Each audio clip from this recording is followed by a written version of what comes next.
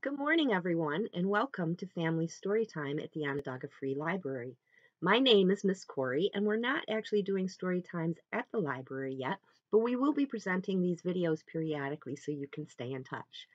We're going to have lots of fun today in story time, so grown-ups, I hope you will stick around because today we are going to model for you the 5 practices that you can do with your child any day, every day, anytime, just about anywhere to help get your child ready to read and ready to learn. And those 5 practices are very easy to remember. They're simply reading, writing, singing, talking, and playing. And if you do these with your child on a daily basis, they will have all the skills they need, called the early literacy skills, when it comes time to go to school and to read. So again, those are reading, writing, singing, talking, and playing. And we're going to start story time today with a song about these 5 practices. The song usually goes like this: the more we get together, the happier we'll be. But today, we're going to sing, the more we read together, the smarter we'll be. And we can do all the hand motions. You can do the hand motions as you sing along. So for reading, your hand becomes the book, and then you just take your 2 fingers and you take them down the page. When you want to do the sign language for writing, your hand lays flat to be the paper, and you take your pencil in your hand and you write, writing. When we want to sing, we're going to rock the cradle. So we're going to have one hand like this, and the other hand is going to rock. Sing. Talking, for talking, we simply open up our hand, touch our index finger to our chin twice. Talking. And playing, this is my favorite, but it's also one of the harder ones. You want to hold your hands up, spread your fingers and thumbs out, close your fists, keep your thumbs out, and then raise those pinkies up. And then we just wiggle them, and that is playing. And as we do these things, the more we do them together, the smarter you'll be. So let's sing our song. Are you ready?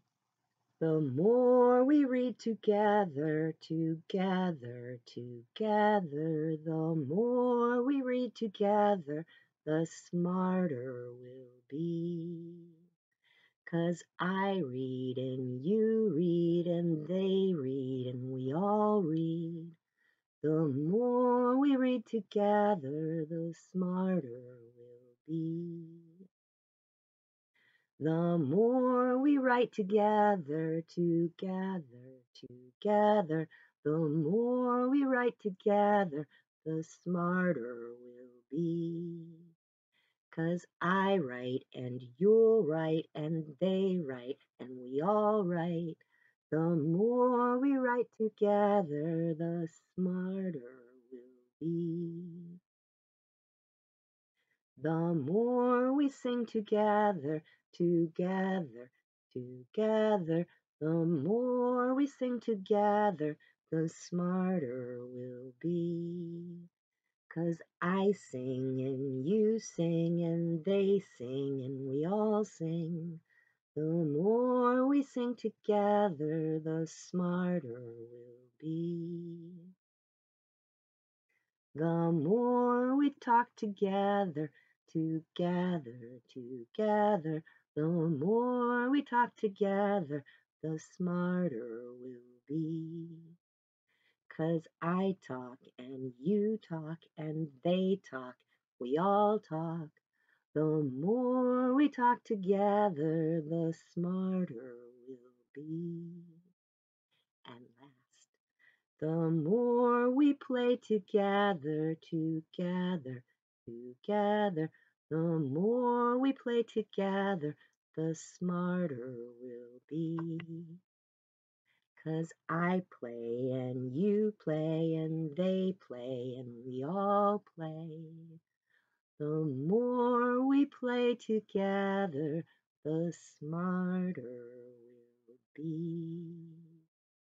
Good job, everybody. So remember to read, write, sing, talk, and play every day and get smart. Next, we're going to have story time all about one of my favorite places, and this is a place where a lot of animals live. So, can you think about a place where a lot of animals live? Mm, farm. The farm is a really, really good answer. And there are a lot of animals that live on a farm, right? We have goats and cows and pigs and horses and dogs and cats and ducks and chickens, and they all live on the farm. But we're not going to do story time about the farm today. We're going to do story time about another place where a lot of animals live. The forest. Oh, that's another really good answer. Really, really good answer. And we have a lot of really great animals that live in the forest around here, don't we? So we have skunks, and we have deer, and we have foxes, and we have wolves, and we have all kinds of birds and animals that live in our forests. That's a really good answer. But story time is not going to be about animals that live in the forest today. Can you think of another place where animals live? That's right, animals that live in the zoo. Take a minute and think about it. What kind of animals live at the zoo? Have you been to the zoo? What kind of animals have you seen at the zoo? What we're going to do now is we are going to take a little trip and we're going to visit my friend Lou at the zoo. And he's going to tell you some riddles and see if you can figure out who these animals are. We'll be right back with Lou at the zoo. Hello, everybody. My name is Lou, and I live at the zoo. And I feed all the animals. That what I do. I feed every animal. Can you guess who? Let's see. I'll give you a clue. This animal is big and gray, and their trunks swing and sway. What kind of animal are they? That's right. They're the elephant.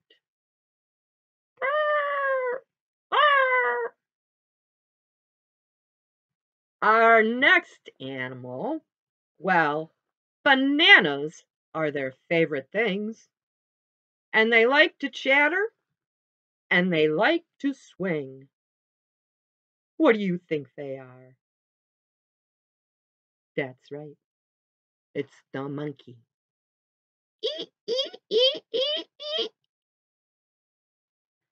And next animal has a neck that's really long.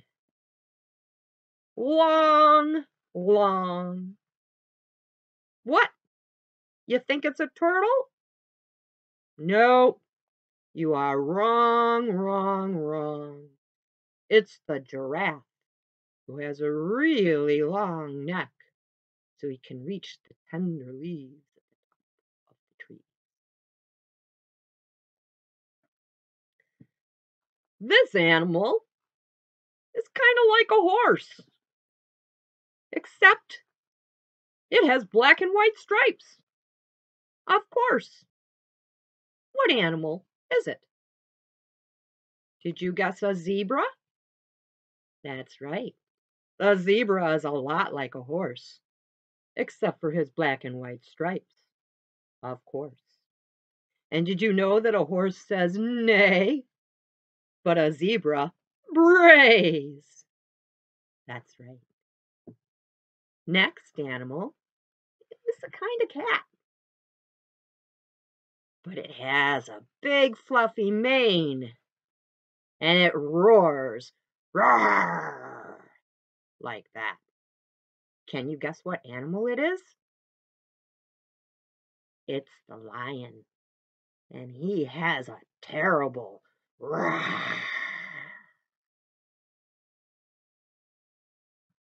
This next animal is big, and it's white, and it likes to eat fish,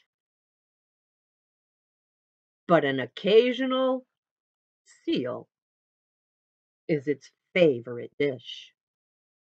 What animal is it? That's right. It is the polar bear. and he lives way up north where it's cold and icy. We have two more animals. Let's see if you can guess who these are.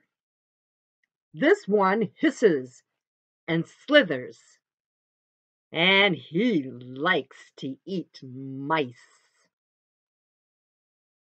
Some are scary, and some are nice. What kind of animal is this? Did you guess a snake?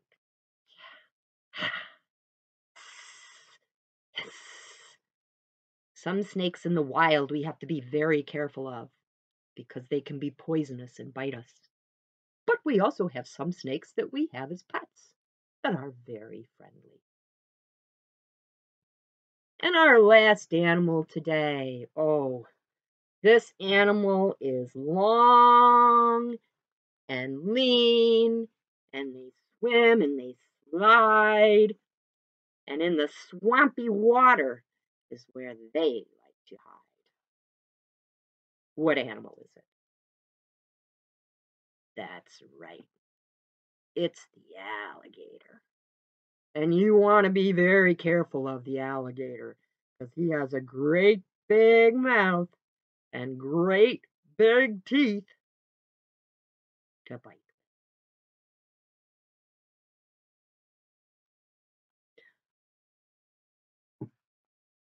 My name is Lou, and we visited the zoo.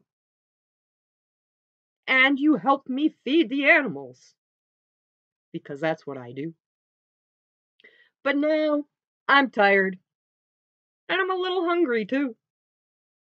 So I will eat and then I'll sleep, and maybe you should too. Thank you. So, grown ups, talking about concrete things and concrete items and objects with your child, such as animals, gives them an opportunity to talk about everyday things and to learn more about them.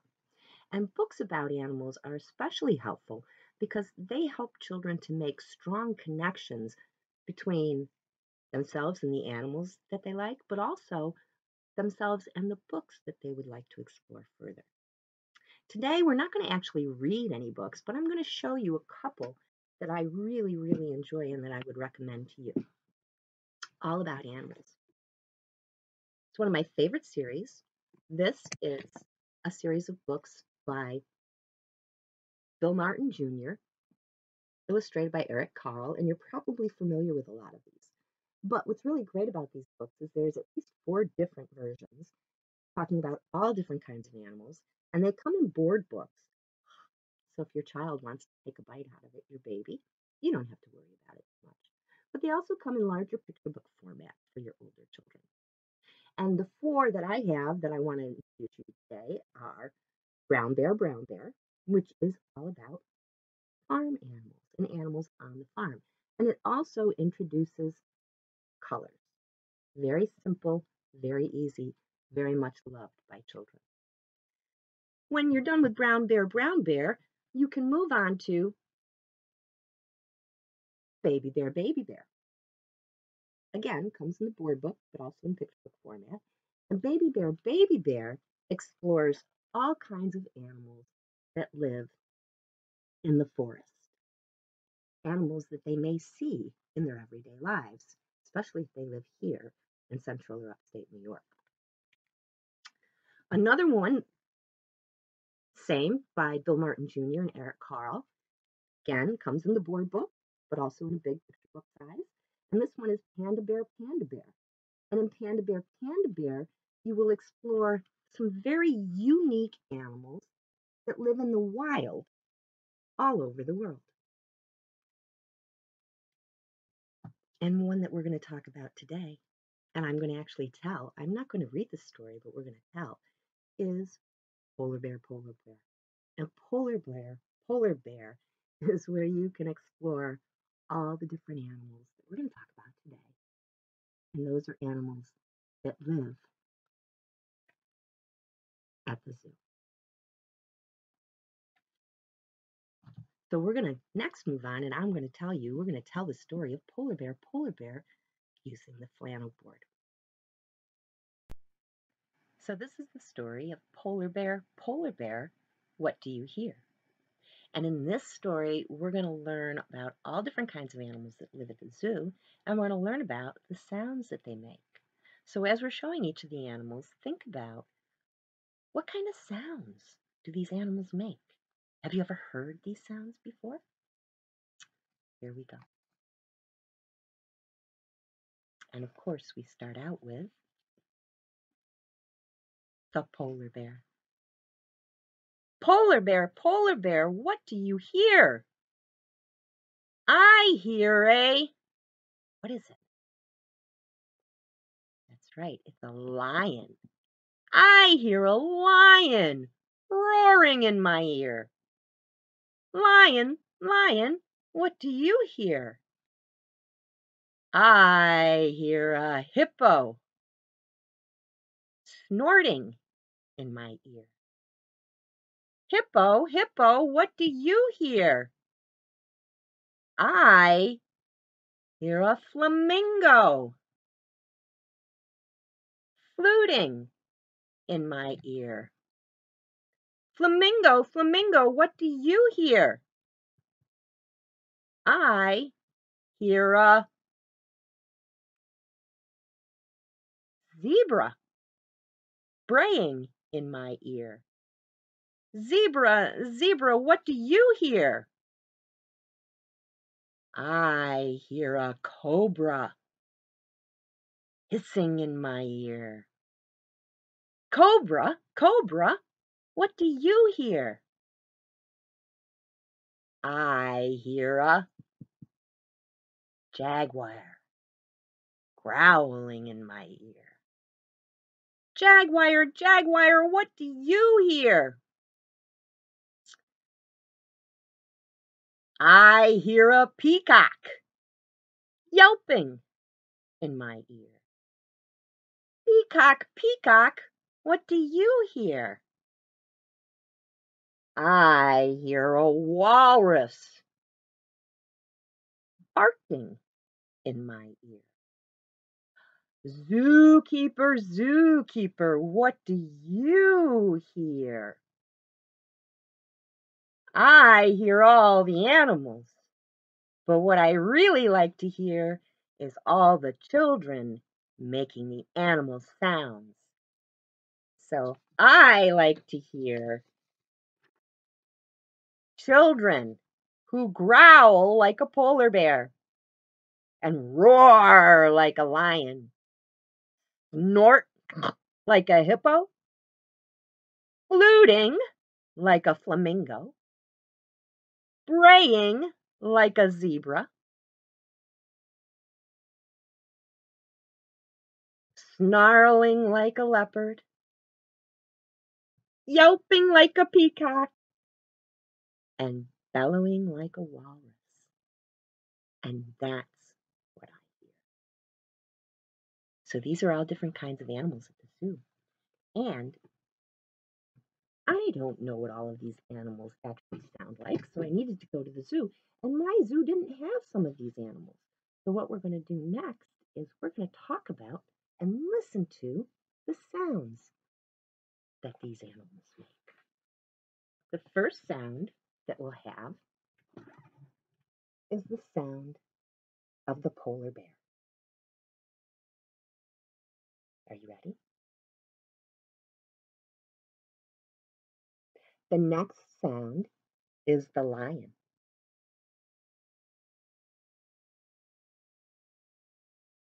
Then we have the hippo who snorts. A fluting flamingo. A braying zebra. A hissing cobra. A snarling leopard. A yelping peacock.